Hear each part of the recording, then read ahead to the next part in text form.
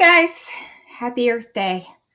So I wanted to do a lesson today and show you how you could reduce, reuse, and recycle stuff. Okay. And I don't know how I came up with this idea. I was putting on makeup this morning and I thought I need to clean this drawer out. There's too many things in here. So I did. And then when I came into the art studio and I was working on another art project, I used these, which are, they're artist pastels. And I thought, yeah, these look a whole lot like makeup. And this right here is what you use with these artist pastels. And this looks like a whole lot like a makeup sponge, doesn't it? So that's what I did. I made this little face, and I'm going to make another one with you guys. Now, you can make a cute little face like this, or you can practice making the face with proportions. But I'm going to make a cute little face, and then we are going to work on some of the other stuff individually, like face, like eyes and noses and okay. So got a sheet of paper, pencil, eraser, and I'm going to get started just making a simple shape, a simple face. Okay, so I'm just going to make mine like a big U shape. Okay, can you guys see that? Let me see if I can help some here. There we go. All right, so I don't want to draw really dark because I may be erasing this. All right, now then I want to think about where my eyes are going to go. I'm going to put my eyes up here kind of close to the top of this U shape. And I'm just going to make a line here and a line here. That's the bottom of my eyes. Then I'm going to make a big U shape here and a big U shape here. Now remember I said this is just going to be a fun face. This is not going to be a face that looks, you know, like really like human-like. Okay, we're just getting some of the fun stuff going here. All right, then I'm going to put the eye in there. So it's kind of like just putting two big commas. One starting at the top here, and then turn it around and go the other way. All right, so I've got these big eyes going. All right, now I'm going to think about where the nose would be. So I'm going to draw an eyebrow and an eyebrow. Can you see those? And I'm going to come down from this eyebrow.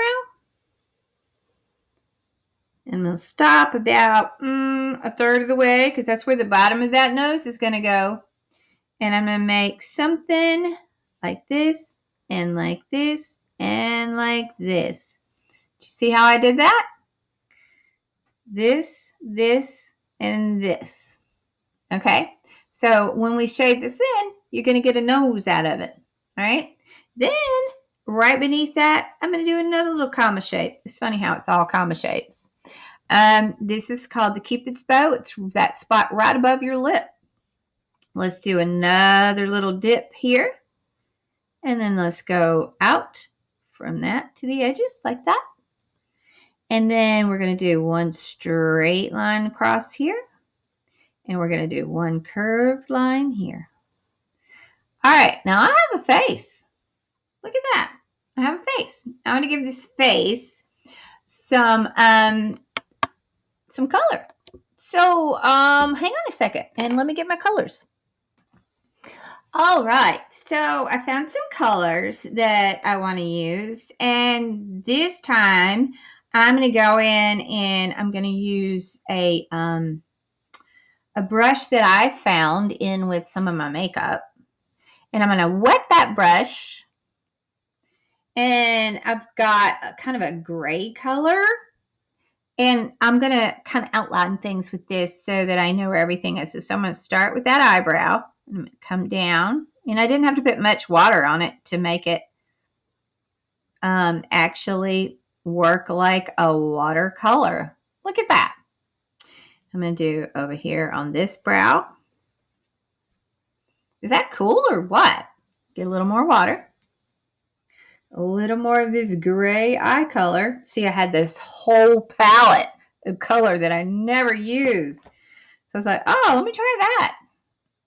And then I'm going to go, I think I'm going to outline the face a little bit with this gray color. Do you want to use a light color on the outside? Don't use a dark color because you want to have the freedom to put whatever color hair you want on it or skin color.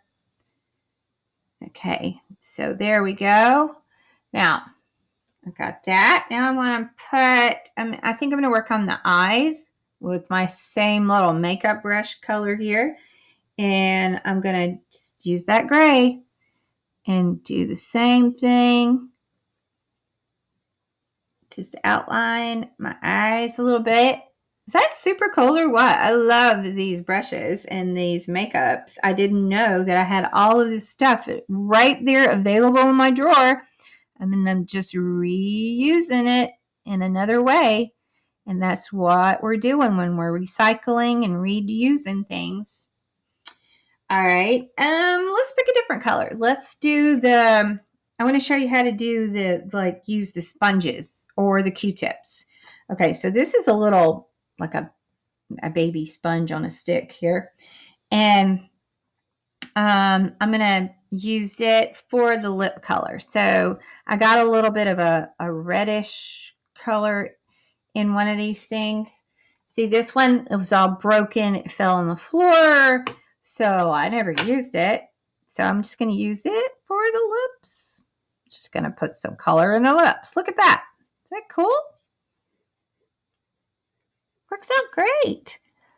All right. Then I'm going to use that sponge that I had, if I can find it, to make the face. And I have this, which is, I never use it. Once again, it's something that I just had in the drawer. And I'm going to give this face some color. Is that cool? It is so cool. Look at all that color that's going on there nicely. Now I can start with this light color and I can darken it up. Or I can start with a little bit darker color. You don't want to go too dark first. You want to start with a lighter color and then darken it up where you need to. Okay? Is that neato or what? All right, so I did find a little brush that I never used. This is actually a face painting brush that I found in a drawer. So now I'm going to give the eyes some color, and I'm going to try to make these eyes, I'm going to make them blue. Now that blue is looking a little gray, isn't it? Okay, well, maybe I'll add a different color on top of it because it doesn't really look blue. How about, let's see some purple. Let's just put some purple on top of that. See what happens. I'm all about seeing what'll happen. Happy accidents.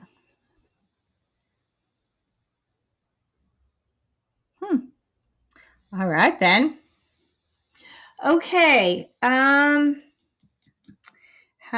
about doing some hair on this face? All right, and then we'll go back to working on the eyes. I'm going to do a dark color this time. And I'm going to use a Q-tip, okay? I'm going to show you how I can use a Q-tip.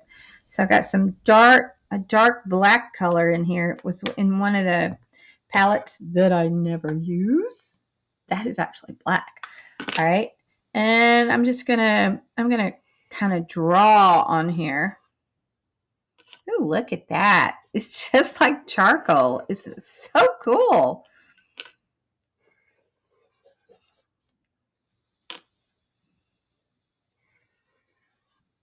I'm loving this. All right, I'm going to pause it right there, and I'm going to do a little more to the face, and then we'll come back. Okay, so I've been messing around with some different colors that I had over here in the makeup. And I'm just going to erase that line on the bottom of the lip so I can just use the colors that I have and put that in there instead. Um, I found a pink color and I put a little bit of it on the cheeks and up here a little bit. And maybe I'll bring this down and put it right here on the. You need to experiment a little bit. Just have fun with this. This is, you can see what you've got and how it works out. And then later on, you can use it differently. So then I want to put I think the Q-tip works pretty good. So I'm going to find kind of a red color here and work on those lips a little bit. Yeah, Q-tip works good. Is that super cool or what? And this is all just stuff that I was going to throw away. I had it just ready to toss it in the trash. And if your mom or grandmom or sister or cousin or aunt is anything like me, she has a ton of this stuff that she doesn't use. And yeah, you can use it. All right. Look how good that turned out. Now, it's good if you can find a brush of some kind to do some of the finer details. I'm going to use that dark black that I found to go around the eyes a little bit right here on that line. Remember, we did the gray, but it wasn't very bright. And I'll just make a few lashes in there. There we go. Now we got some, whoo, those eyes are really perking up now, aren't they? Do some lines like that. Now I saw some of you have already been drawing faces. And this is not, I mean, this is just a fun face, okay? We're not trying to be perfectionists here today. But there's a fun face.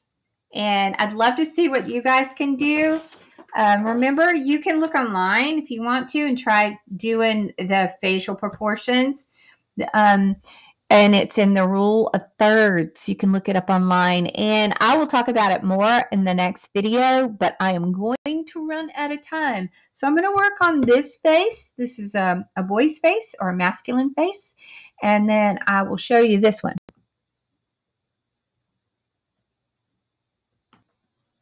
Okay, so I finished my more masculine looking face. It's a lot more angular.